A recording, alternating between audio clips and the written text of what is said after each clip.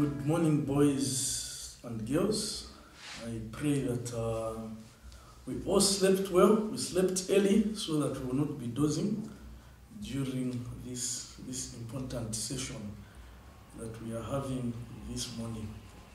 But also that later on as we go to church, that we will be fit for the service, that no one will be dozing. Because I know that a lot of boys and girls, because we are on holiday, you want to trouble your mummies and daddies by sleeping late. Yeah. So welcome to everyone that is able to see us on Facebook and YouTube. My name is Vusiku. For those that are joining for the first time, I'd like to say welcome. Now this morning we are getting our text from Matthew and chapter 1, verse 18 to 25.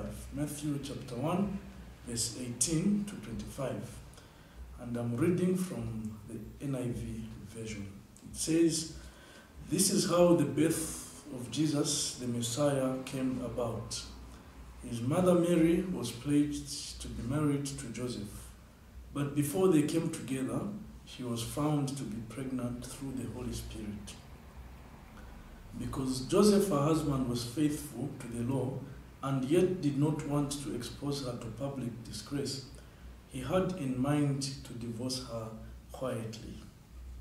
But after he had considered this, an angel of the Lord appeared to him in a dream and said, 'Joseph, son of David, do not be afraid to take Mary home as your wife, because what is conceived in her is from the Holy Spirit.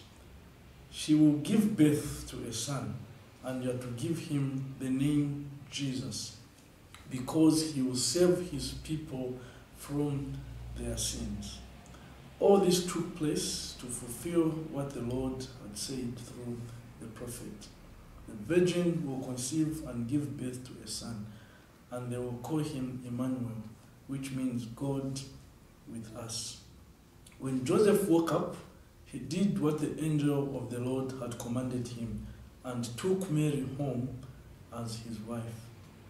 But he did not consummate their marriage until she gave birth to a son, and he gave him the name Jesus." Thank you so much for paying attention.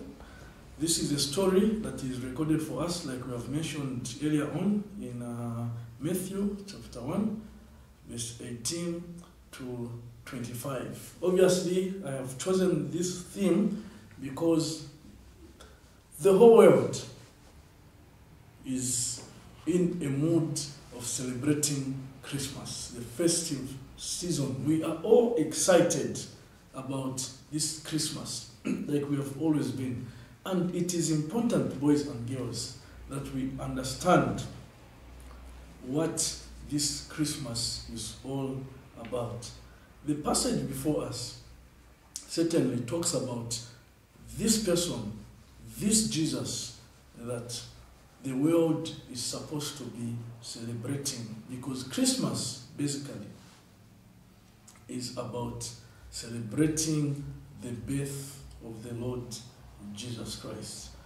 Now, notice with me that his birth was actually announced to Joseph by an angel, that his wife Mary would have a child. Remember in that statement, she shall bring forth a child. Obviously, boys and girls, you agree with me again that the birth of a child causes us and people around us to celebrate. It causes us to rejoice that life has been brought to this earth, that there is a new born baby. Indeed, causes us to rejoice with our family members, our friends, our relatives, and all those people that are round about us. And from the time one is born, every birthday is celebrated each year that progresses or passes by. And in our circumstances, we have birthday parties. How many of us like birthday parties? Oh, I guess we all like birthday parties. And we must have them. Indeed, if we are able to afford. If we can afford to have a birthday party, indeed we must have them, especially when we're young. When we are young, it's fun. Okay? So, the whole world, like we have mentioned earlier on, is in the mood of celebrating Christmas, celebrating this birth of the Lord Jesus Christ. This child that is mentioned in Matthew chapter 1, verse 18 to 25. Now, the reason we have brought this subject before us is that the world actually does not celebrate or remember the birth of Jesus in a way that is right. It does not celebrate Christmas in a way that brings glory to God. Okay? Before us, we are able to see that the world actually does celebrate this Christmas without God being at the center. For instance, the world, for those that do not know the Lord Jesus Christ, will host these parties, and Christ or God will actually not be at the center of that celebration. It is just this whole thing of feel good, have fun, and Christ is not in the picture. God is not in the picture. He is nowhere near that celebration. And remember, boys and girls, what the Bible tells us in 1 Corinthians 10:31, whatever we do, whether we eat or drink, we must do it to the glory of God. Whatever we eat, whatever we do, whether we eat or drink, we must do it to the glory of God. And that is recorded for us in 1 Corinthians chapter 10 and verse 31. So we have seen that the world or people that do not know God actually do celebrate Christmas without Christ or God being at the center of the celebration. And we also see that the world celebrates the birth of Jesus without Jesus himself being the focus. It sounds like a repetition, but we need to realize and to emphasize, boys and girls, that when we talk about Christmas, the message about Christmas is that Christ himself must be the focus. What do we mean by the focus? That he must be at the center of our celebration. That even as we buy gifts, we exchange with our friends, our relatives, our mummies, our daddies, our uncles, aunties, our guardians, that we must always remember that we must do that with Jesus as the focus, reminding ourselves that this celebration is not for us to feel good, to have fun, but that we must focus on Christ. And we will see the reason why we must focus on Christ. Okay? We have already seen that the world actually celebrates without God or Christ being at the center. They just do things to feel good, perhaps some of them to show off. We have already seen that the world or those people that do not know God actually celebrate Christmas without Christ being the focus. Okay? We see here, furthermore, that they buy and exchange gifts for their own good. How many of us want Christmas gifts? Oh, I do want as well. All of us want to have gifts. And so the world will spend money, they will buy all these gifts, and they will lose the focus about Christ. Okay? They will buy these things, they will exchange for pleasure. Okay? Christmas to the world is a time to engage in ungodly acts like alcohol consumption and illicit relationships. Yes, boys and girls, come Christmas Eve or Christmas Day, just walk around the streets. You will see how men and women, including young boys and young girls, they will be staggering on the streets, because for them, celebration of Christmas, like we have said earlier, is not focusing on Christ, but on themselves and the pleasure that they will get from the celebration. They will go and drink their heads off. Okay? They will engage even in illicit relationships. Okay? Relationships that do not glorify God. For them, it is a time to make merry by way of going to discourse and losing sight of Jesus, the owner of the birthday. The owner of the birthday. May we not be like the world, how they want to celebrate this Christmas, but let's have Christ as the focus. Okay? Others, if it's a business, it is a time to make big sales. Okay? They want to sell perhaps flowers, perhaps plenty quantities of chocolates, sweets, balloons, so that they may have a lot of money and enjoy life without Christ being the focus. The sad reality is that the birthday commemoration of the Lord Jesus Christ actually brings about so many deaths because of drunkenness.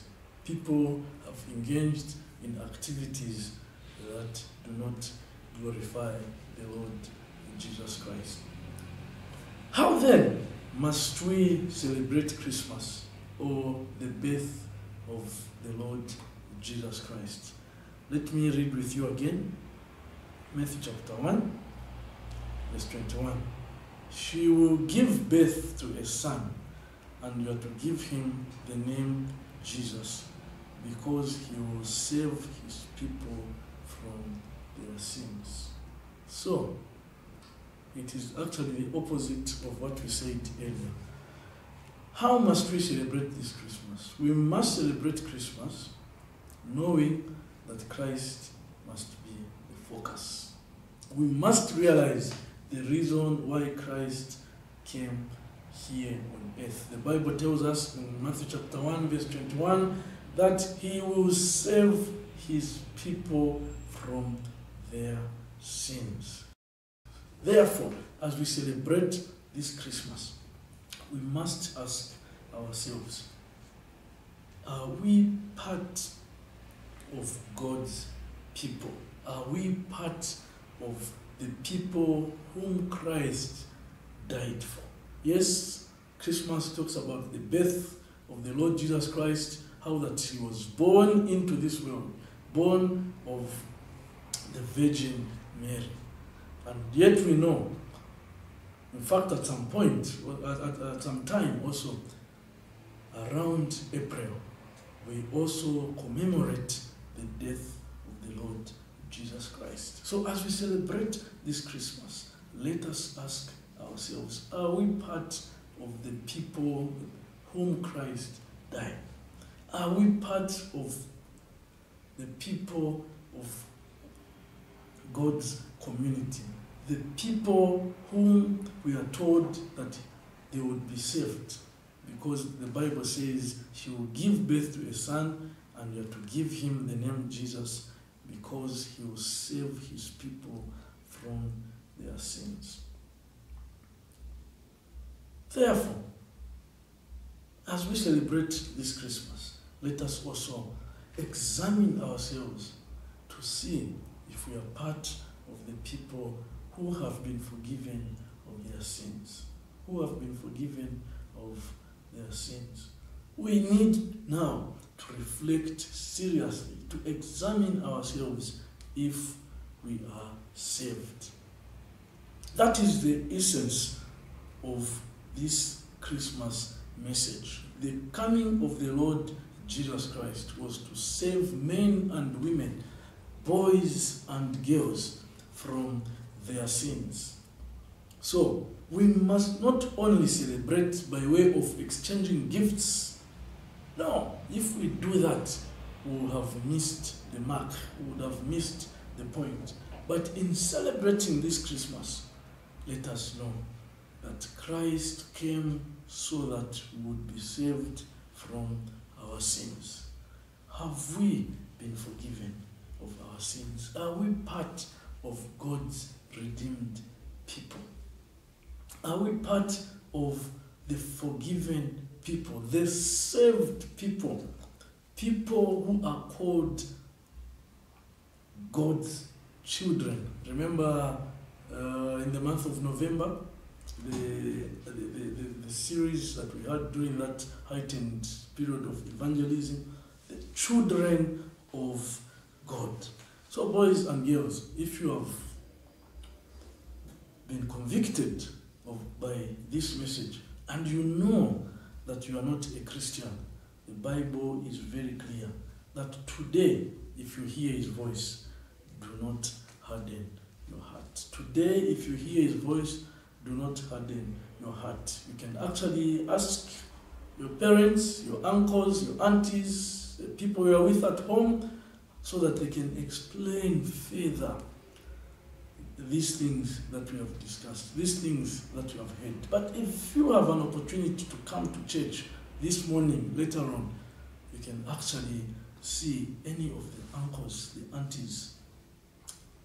They can explain to you these things further.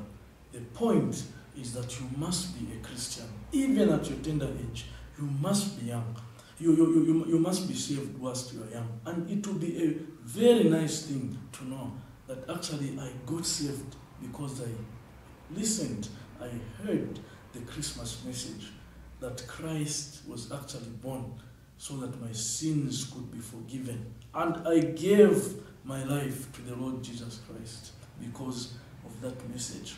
I did not celebrate Christmas like the world celebrates, by only buying gifts, exchanging gifts for my own pleasure without Christ being the focus. But that I focused on Christ. I examined myself to see if I'm part of God's redeemed people. Therefore, boys and girls, as we end, again I would encourage you that today, like the Bible says, if you hear his voice, do not harden your heart. The Bible tells us that we must call upon the name of the Lord, and we shall be saved. Amen.